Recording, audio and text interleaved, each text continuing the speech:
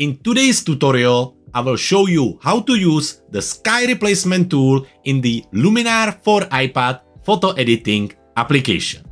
In the first part, we will go through all the options and controllers in this tool, and then in the second part, I will show you the full workflow from replacing the sky to exporting your image. Okay, now moving into the application where we're gonna look at the actual tool. As you can see, we are already in the editing module, and for the time being, we have the traditional toolbar on the right side of our screen. Now to change it and to turn it into the sky replacement tool, you need to tap on the cloud icon on the little controller on the left side of the screen. Once you tap on it, that will change the toolbar into the sky replacement tool. Now the first thing we're gonna look at is the sky library located on the lower part of the toolbar. Here we can just go through by simply sliding the library up and down. At the beginning we have the sky collections that comes with the application. So we have the blue sky, stormy sky, lightning skies, and so on. When we go all the way to the bottom, you will notice a section called Your Own Skies.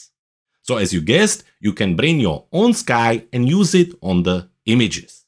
Now I'm gonna show you how to do that in a second, but first let's go to the top where we're gonna select one of the blue skies for this specific image and replace it.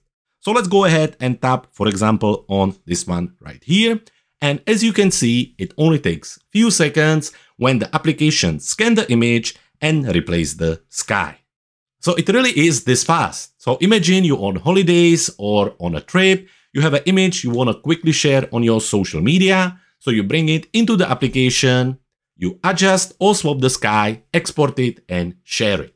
But coming back to our library, so you select the sky by simply tapping on it. Once you tap on the sky, you notice that there is a little icon that comes next to it. Now when you tap on that heart icon, what it does, it takes the sky and places it in a new collection called Favorites. By doing that, basically you're creating your own collection on the top of the list so you can quickly access it, and this is great for skies that you use all the time. So for example, let's go through the list. If you have a sky, let's say in the sunrise section that you use all the time, you just tap on it, click on the heart icon, and it will be placed in your favorites section. So just like that, you can tap on it here and use it on your image. Now to remove the sky from the favorite section, all you need to do is to tap on the heart icon again. And just like that, it's placed back into its original collection. So let's do that again with this sky as well. And that's that. Now let's again select this sky here. And let's go to the bottom of the list where we're gonna look at the Your Own Skies option. So the application offers the option to use your own skies, and to add them, what you need to do is to tap on the icon with the plus sign on it. When you do that, the application will open a new window with the Apple Photos. Here you can select the sky you want to add into the application. So let's say this one here. And as you can see, it will appear in Your Own Skies option. The rest is exactly the same, you just tap on it and it will be used for the sky replacement. Now when you tap on it, you can see it has the same heart icon for the favorites section, so you can add your own skies into the favorites section, and on the top of it, it also has the bin icon. Now as you guessed it, when you tap on the icon, what it does, it removes the sky from the application. So let's do it one more time, plus sign, then the sky, and then we tap on it to select it for the replacement. So this is it for the sky library. This is how you use it. This is how you control it. And now, since we have our sky replacement done, we can turn our attention towards the controllers. Looking at it, it's located on the upper part of the tool, and actually the replacements come in 3 sets.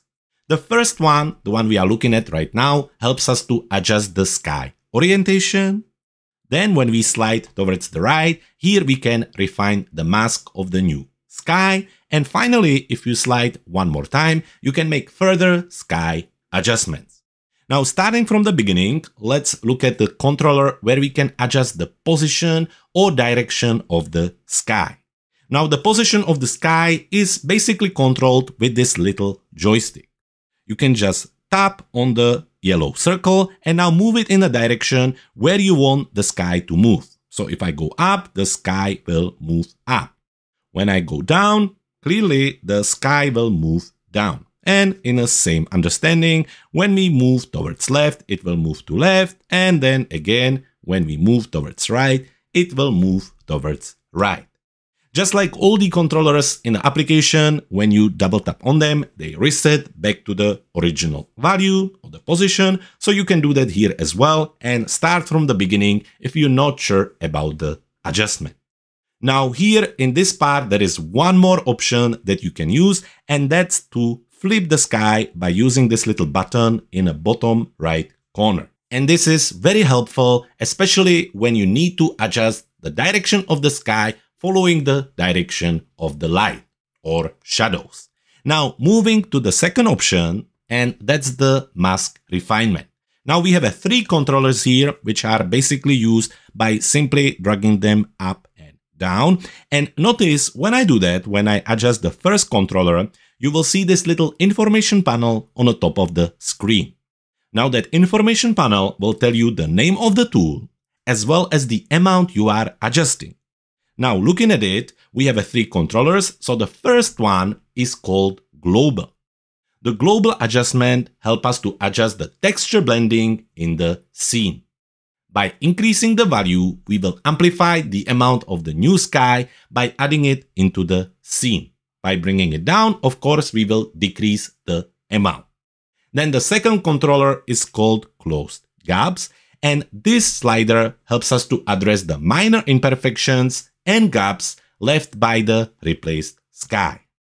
And then finally, the third controller is called Fix Details, and what it does, it helps us to correct the minor imperfections along the edges of the new sky. Now on this image itself, it works quite easily as there is not many details or very intricate elements, so we can't really see the difference. However, I still want you to know what each of these controllers does. So let's just reset them again by double tapping on them. And let's move into the third set of the controllers where we can adjust three things. With the first one, we can adjust the brightness or the exposure of the new sky. Now moving to the second controller, which helps us to control the warmth of the sky. By dragging it around, you can make the sky warmer, or bringing it the other way around, you can make the sky cooler. And finally, the third controller is called defocus, and it allows you to blur the sky. Now, why would you use this? Well, it's very useful when you're using a shallow focus with a foreground object. So when you take it and adjust it, you can basically make the sky softer. And to finish it off, just like many of the other tools, you can use the on and off button in the top right corner of the screen, which allow you to switch off the sky replacement completely. And by doing that, you can either remove the adjustment or you can easily see the before and after for this specific tool. Okay, now moving to another sample file where this image will help me to show you how the sky replacement tool creates reflection. So for this, we have this image right here where you can see the beautiful mountains with the reflection in the water. But what happens when we replace the sky? So for this, we're gonna go again to the bottom of the list, click on the plus sign and add our own sky. Once we do that, we're gonna tap on it to select it and allow the application to replace the sky. It only takes a few seconds and the application will replace the sky. But not only that, it will also create a reflection in a body of water on your image. So if the application recognizes the water, it will try to create the reflection there. Now the rest of the adjustments are exactly the same using the same controllers. So this was just to make sure that you're aware that the application does the reflection for you. Now, before we going to continue, I want to quickly mention that this tutorial is powered by our brand new Luminar for iPad Complete Guide. This interactive 66-page guide will help you to unlock the full creative potential of this application. Completed with details, instructions, images, and even video tutorials covering every single tool in this application, this ultimate handbook is a product that you don't want to miss. To top it off, if you purchase it today, first of all, you will receive a free 12 months update of the guide as the application develops, and you will also get our popular custom Sky starter pack with skies designed specifically to be used in this application. Now, if you want to get it today, you can follow the link in the description to get the best possible price, or you can find out more about it on our website cleverphotographer.com/Luminar for iPad. Now, in this second part of the tutorial, I want to show you a workflow of using the sky replacement on more advanced example. So let's move into the sky replacement, and let's start by bringing in our own sky. Now you already know what to do. We're gonna tap on the plus sign and select a new sky from our favorites section. So I have the sky here. We're just gonna tap on it, and once it's imported, we're gonna tap on it and use it for the sky replacement. It only takes a few seconds, and just like that, we have the new sky. The first thing I like to do is to adjust its position. So let's have a look. If we flip the sky around, what we like the most, I quite prefer the second option when the darker part is on the left. So we have that. Now, looking at the new sky, you can clearly see the direction of the sun rays. However, it's not in line with the sun we have on the image. So we need to adjust the direction of the sky by moving it towards right. So let's take our joystick and move it towards right carefully, I think somewhere around here. Once we make the adjustment, let's just pinch in and zoom in to see the horizon as well as some of the small details. And for me, everything looks good. So we double tap on the screen to fit it back into our window and we can continue. Now we don't have to adjust the mask because everything looks good. So let's move into the last part where we can add a little bit of warmth by using the white balance controller or warmth controller.